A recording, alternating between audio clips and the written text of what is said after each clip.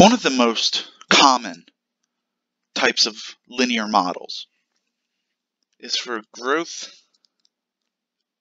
and decay.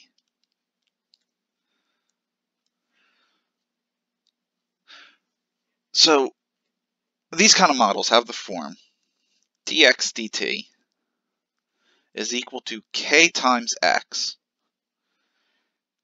where x of t naught is equal to x naught. K is called the constant of proportionality.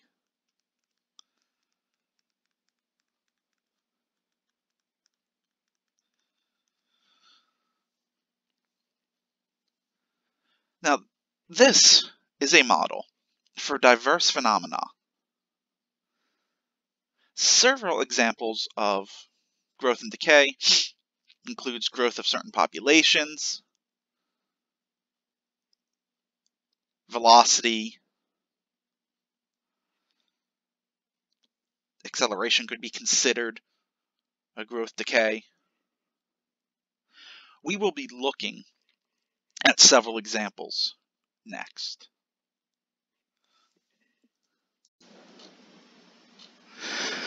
Our first example involves bacterial growth.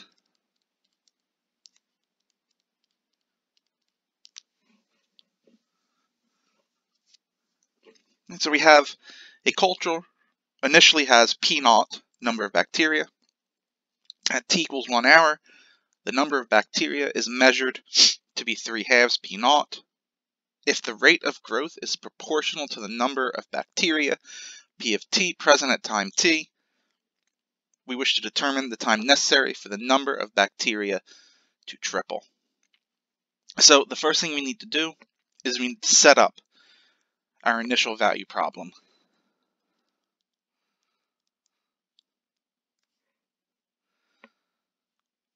So rate of growth is dp dt, and it's proportional to the number of bacteria. So it's k p of t with p of 0 equal to p naught. Right, this is the initial number of bacteria. Now we wish to solve this initial value problem.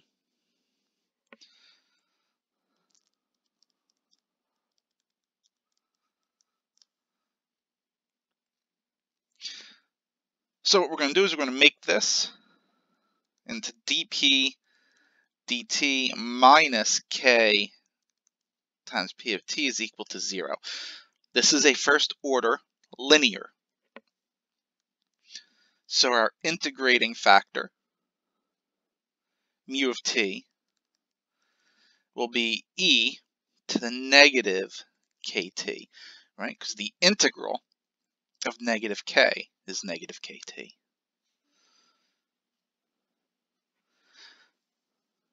So now we have e to the negative kt times dp dt minus ke to the negative kt times p of t is still equal to 0. So this left-hand side is a product rule. It's the derivative of e to the negative kt times p of t. If we now integrate both sides, we're going to get e to the negative kt times p of t is equal to the integral of 0, which is just some constant c.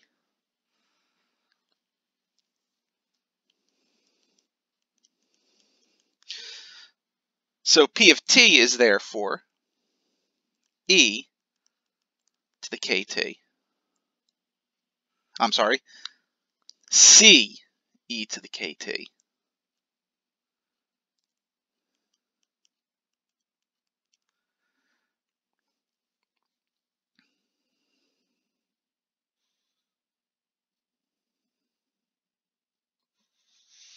Using the initial condition, p of 0 is equal to p naught,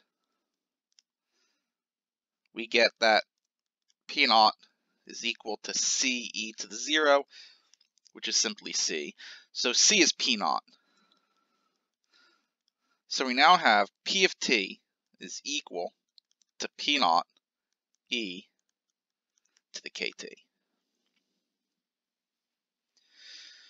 However, we still need to find this K value.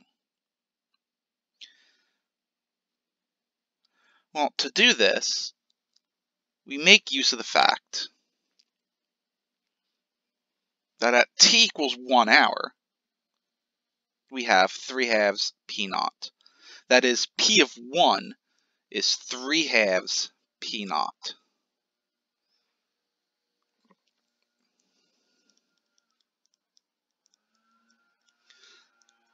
So P of 1 is 3/2 P naught, which is also equal to P naught e to the K. This means that 3/2 is equal to 3/2 is equal to e to the K, which means our K is the natural log of 3/2. So our model, our growth model, is P of T equals P naught e to the T log of 3/2. We can now use this model to determine how long it takes for the number of bacteria to triple.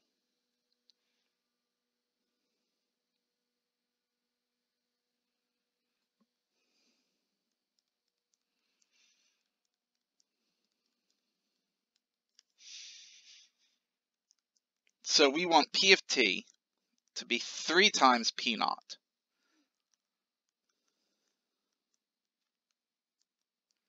And now we just solve this for T. So this means that 3 has to be e to the T log of 3/2. So log of 3 has to be T log of 3/2. So T is the log of 3 over the log of 3/2. And this is approximately 2.71 hours. So it'll take approximately 2.71 hours for the number of bacteria to triple. Our next example deals with half-life.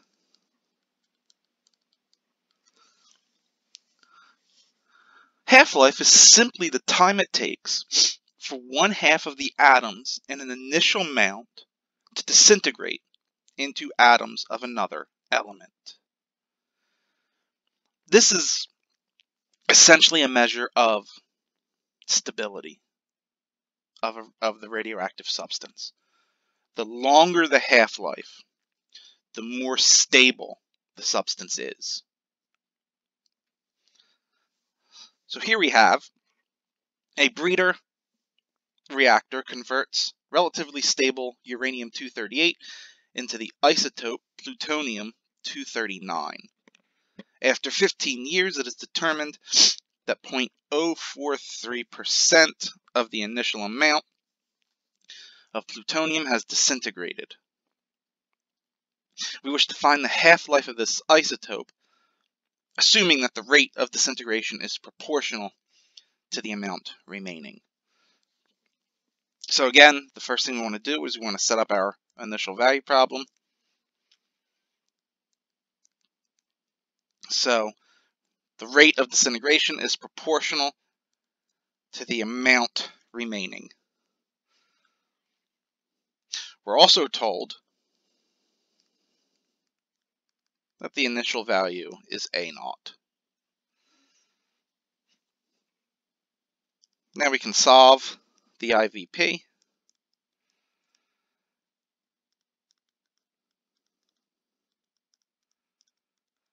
This is a linear differential equation with an integrating factor of e to the negative kt. So we have e to the negative kt dA dt minus k e to the negative kta is equal to 0. That's a product rule. So d dt of e to the negative kta is equal to 0. And so e to the negative kta is equal to a constant. So a of t is e to the kt.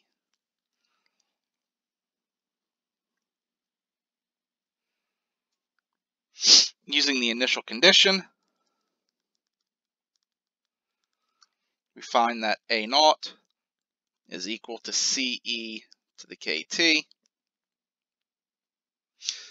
I'm sorry, t is 0. So it's e to the 0, which is just c.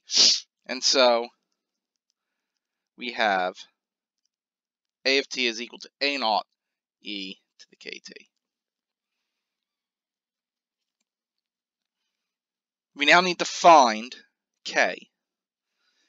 And we do this using the fact that after 15 years, 0.043% of the initial amount has disintegrated.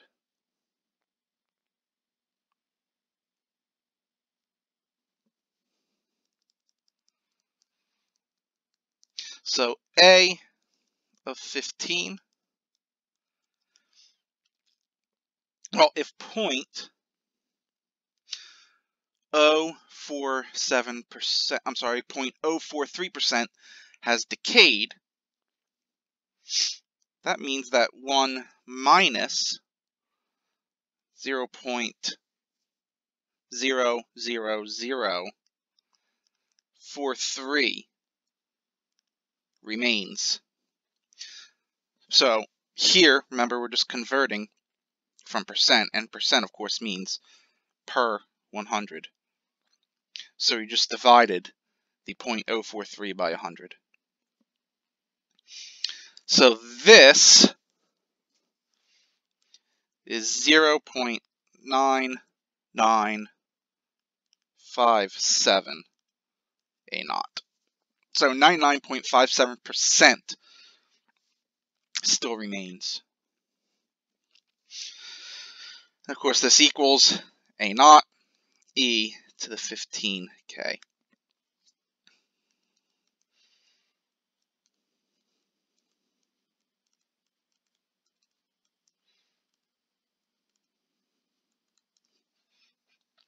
So 0.9957 has to be e to the 15k.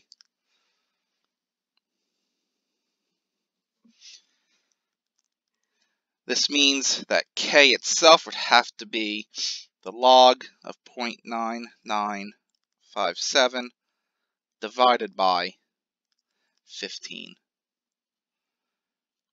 And so, our model, a of t, is a naught.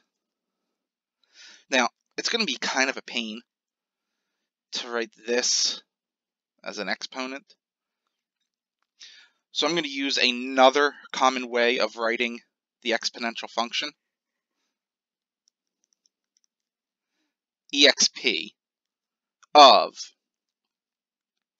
the log of 0.9957 divided by 15, and then that whole thing is times t. So this notation is, this is the power of e. Now we are able to solve the problem.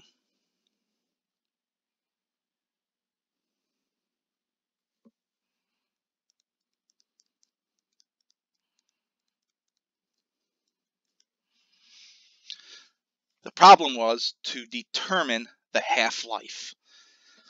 So we want to find a value of t such that a of t is 1/2 A naught.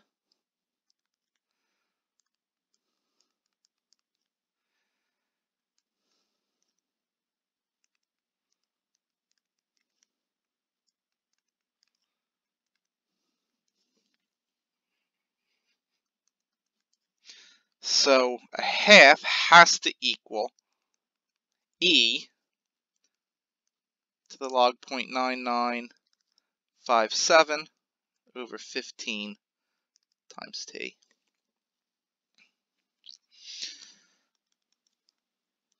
So log of a half is log of 0.9957 all over 15T. So T would be 15 log of a half divided by log of 0.9957. And this is approximately 24,177 years. So the half-life of plutonium-239 is about 24,100. I'm sorry, this is not a 77, this is 74. 24,174 years.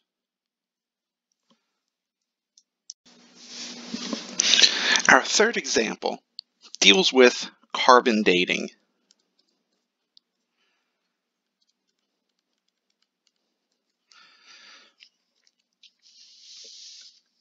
So, in about 1950, a team of scientists at the University of Chicago, led by the chemist Willard Libby, devised a method using a radioactive isotope of carbon as a means of determining the approximate ages of carbonaceous fossilized matter. The theory of carbon dating is based on the fact that the radioisotope carbon-14 is produced in the atmosphere by the action of cosmic radiation on nitrogen-14. That ratio of the amount of carbon-14 to the stable carbon-12 in the atmosphere appears to be a constant. And as a consequence, the proportionate amount of the isotope present in all living organisms is the same as that in the atmosphere. When a living organism dies, the absorption of carbon-14, either by breathing, eating, or photosynthesis, ceases. By comparing the proportionate amount of carbon-14 with the constant amount ratio found in the atmosphere, it is possible to obtain a reasonable estimation of its age. The method is based on the knowledge of the half-life of carbon-14. The accepted half-life of carbon-14 is called the Cambridge half-life. And it is close to 5,730 years. So whenever we do any kind of carbon dating problem, we accept the half-life of carbon-14 to be 5,730 years. So for this example, a fossilized bone is found to contain 0.1% of its original amount of carbon-14, and we wish to determine the age of this fossil. So set up the initial value problem.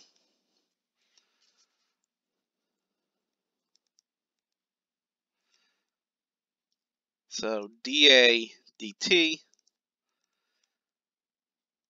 is proportional to A, and of course, A of 0 will be A naught. This is identical to the initial value problem from the previous example, which makes sense because carbon dating is half-life. So I'm not going to go through all that again.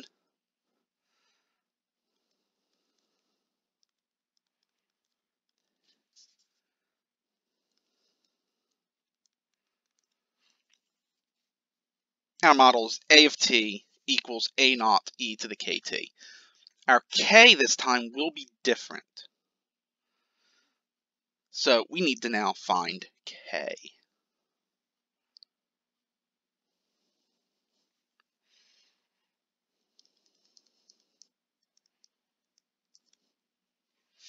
Well, we know the half-life. So A of 5,730 has to be 1/2 of A naught.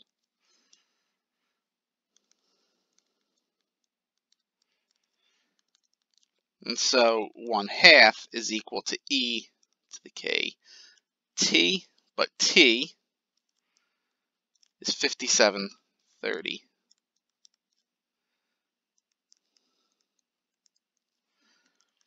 So log of 1/2 is 5730k, and so k is log of 1/2 over 5730. So A of t will be A naught e to the log 1/2 over 5730 all times t. We can now solve the problem.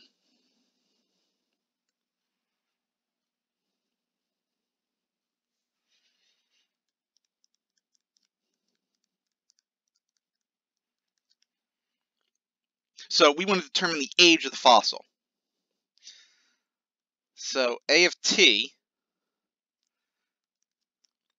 right, and we know that 0.1% of the original amount of carbon-14 still remains. So this has to be 0.001 A naught, and that equals A naught e to the log 1/2 over 5730 all times t. So 0.001 is equal to e to this.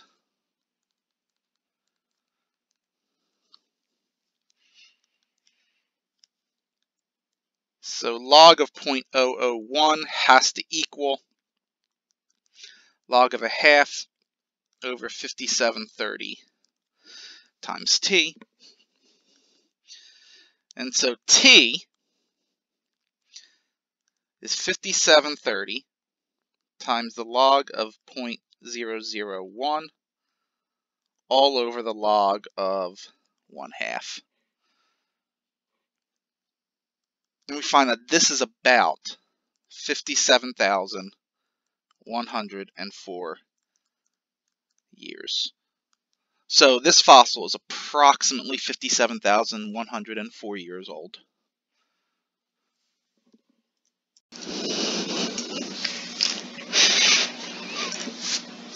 We now look at Newton's law of cooling or warming.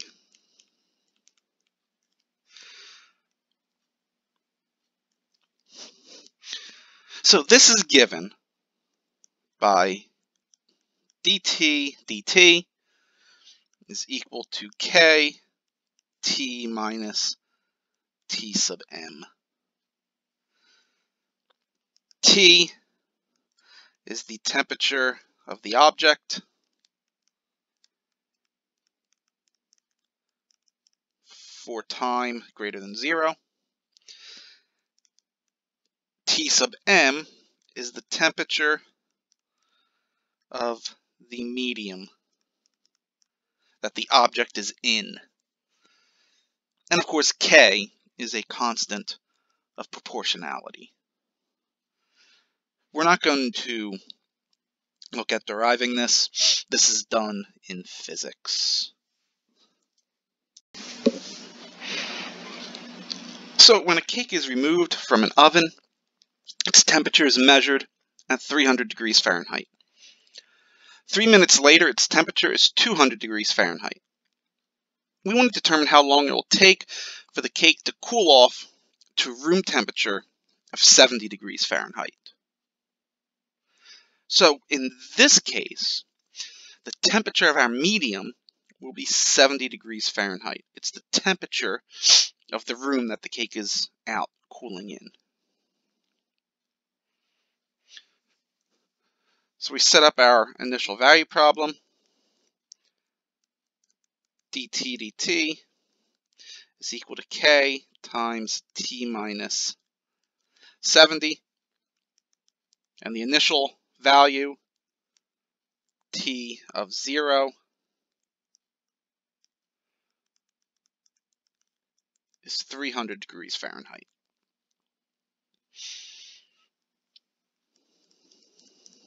So let's now solve the IVP.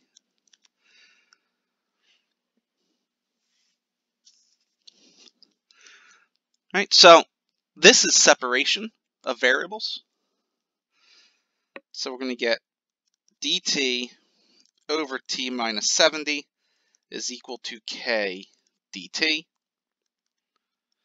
So we integrate both sides, and we're going to get the log of the absolute value of t minus 70 is equal to k times t. This means, of course, that t minus 70 is e to the kt. I'm sorry, c, a constant, times e to the kt. So t is 70 plus ce to the kt. We now use the initial condition to determine our constant c. So t of 0 has to be 300.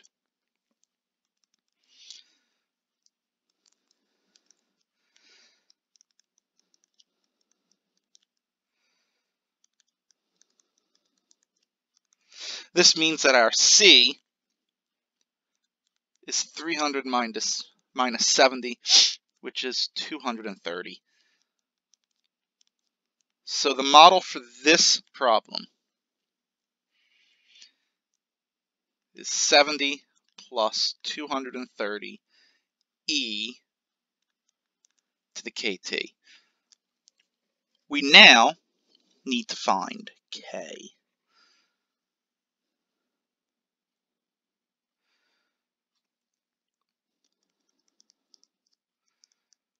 Well, we know that after 3 minutes, the temperature of the cake has cooled to 200.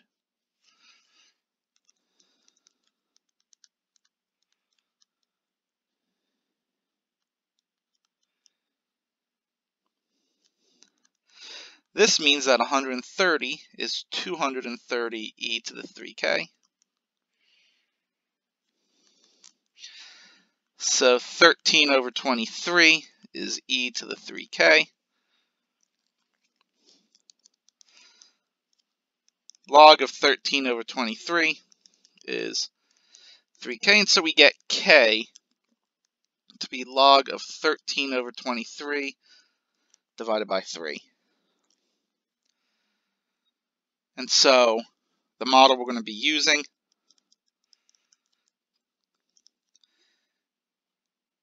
is 70 plus 230 e to the log 13 over 23 all over 3 all times t.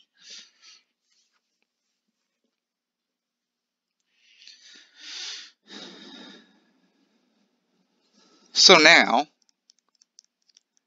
we can go about solving the problem. We want to determine how long it'll take for the temperature of the cake to reach 70 degrees.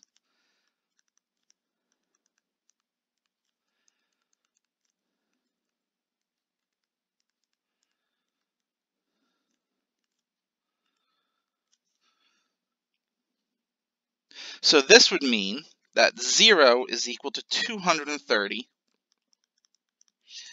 e to this.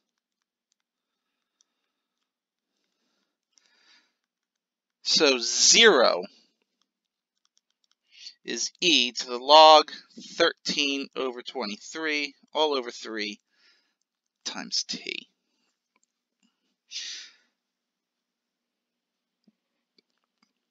This poses a problem. E to any real number is never 0.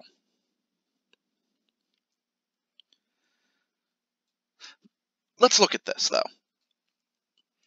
The natural log of 13 over 23. Well, 13 over 23 is less than 1. So the log of it would be less than 0. So this is a negative value. So the exponent of e is negative. Well, recall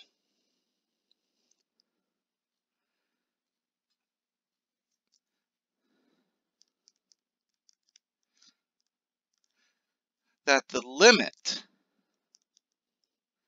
as x goes to infinity of e to the negative x is 0. This would imply that our time t here approaches infinity.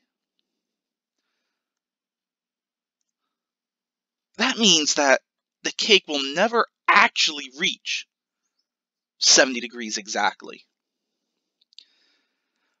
However, for practical purposes, there will be a time where it's close enough to 70 degrees that we'll say it reaches 70 degrees. To do this, or to see this, we're going to have to create a table of values and see when our function here reaches 70.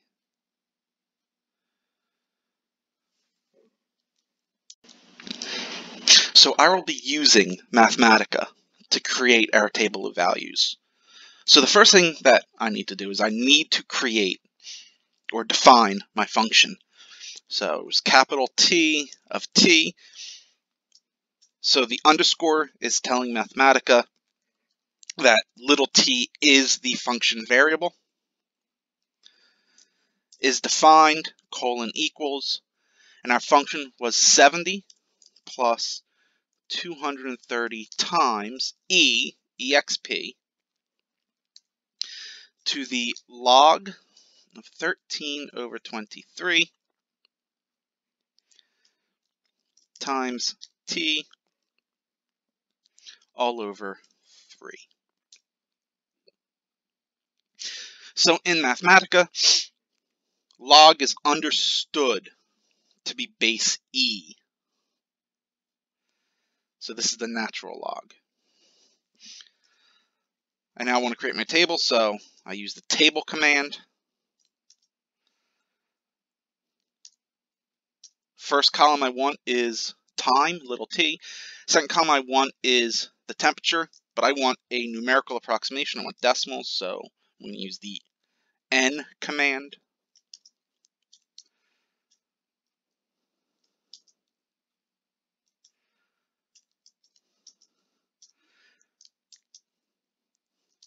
So I want t to start at 0, and let's go up to 100. And I want it to change by 5 degrees with each step. Now I'm going to tell it to put it into table form. Now I just hit Shift Enter, and here is my table.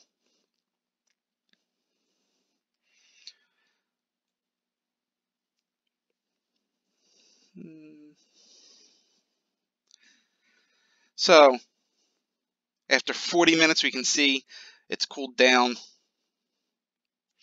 to 70.1 degrees. After 45 minutes, it's cooled to 70.0. This seems to be a good benchmark, actually. I'd say it's close enough to 70. So it would appear that it would only take about 45 minutes for this cake to cool to about 70 degrees Fahrenheit. You can notice out to 4 decimal places, after 85 minutes, it's already hit 70. But again, 70.0 to 1 decimal place is fair enough. We conclude our study of first-order linear models by looking at series circuits. The first one we look at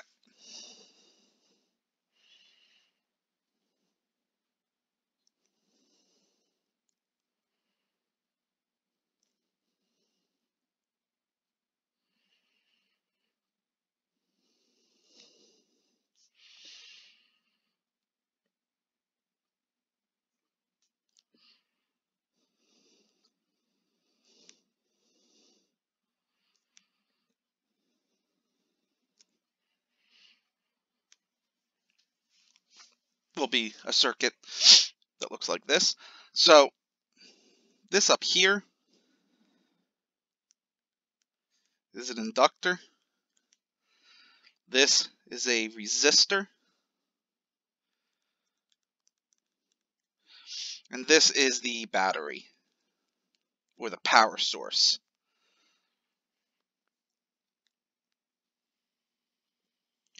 We're going to be looking at Kirchhoff's second law.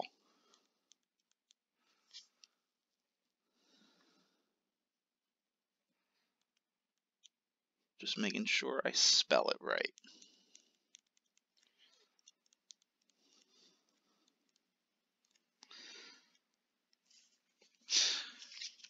Which states that the sum of the voltage drop across the inductor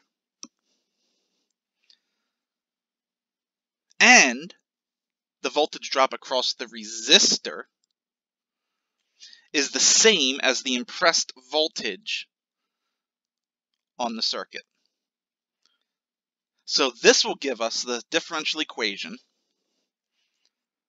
L times di dt plus R times I is equal to E, where L is the inductance, R is the resistance, E is the impressed voltage, and I is current. So I label these. This here is L, that's R, and that is E.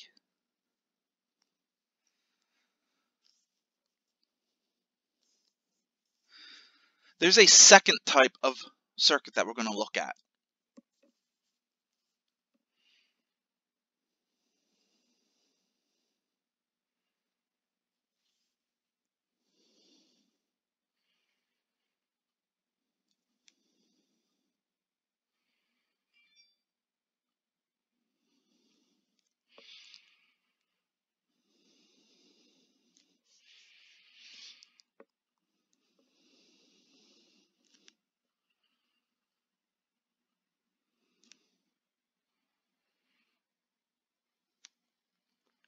Once again, this here is a resistor.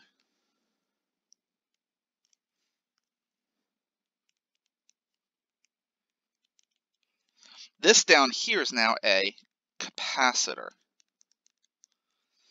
And again, this is the battery or the power source.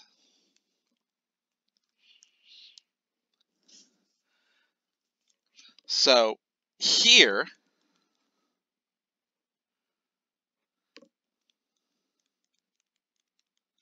Kirchhoff's second law states that the voltage drop across a capacitor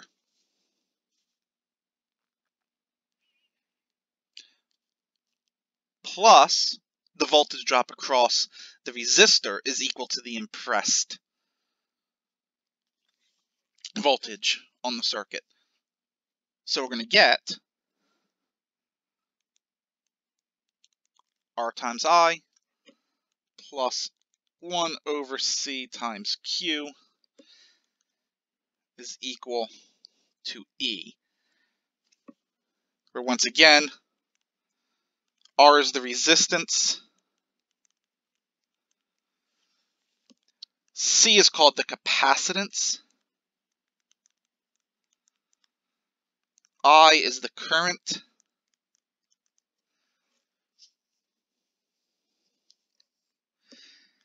Q is the charge on the capacitor. And E is the impressed voltage.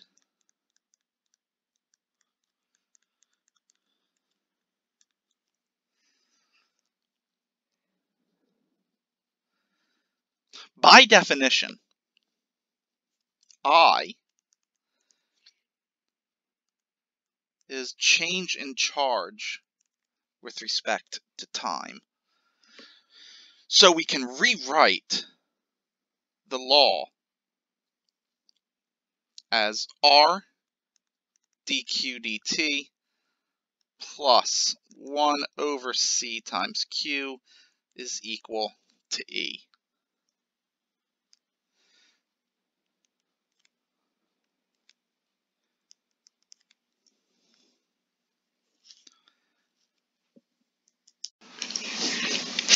Our final example for this lesson, a 12-volt battery is connected to a series circuit in which the inductance is half a Henry and the resistance is 10 ohms. We wish to determine the current if the initial current is 0. So we set up our initial value problem, as always. So we're going to be using L di dt plus R times I is equal to E. And the initial condition is I of 0 equals 0. So now we solve the IVP.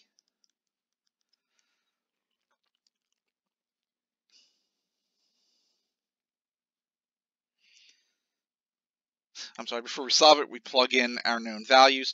So L, we know, is 1/2. So we're going to have 1/2 di dt.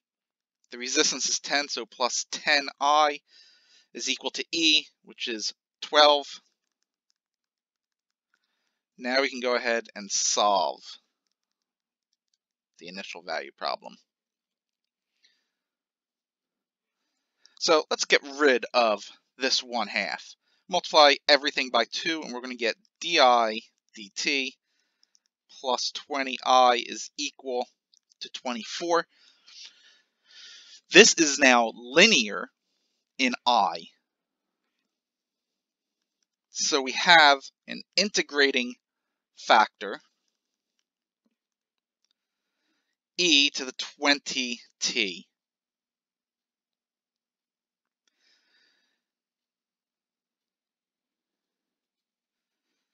Multiplying everything by that, we get e to the 20t di dt plus 20e to the 20t times I is equal to 24e to the 20t.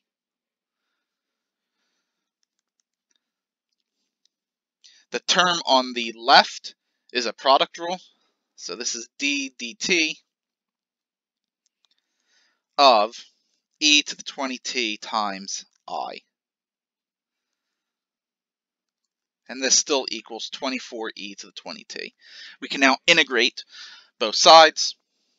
So we're going to get e to the 20t times I is the integral of 24e to the 20t dt. This is 24 over 20 e to the 20t plus a constant. Well, of course, that simplifies to 6/5 e to the 20t plus a constant.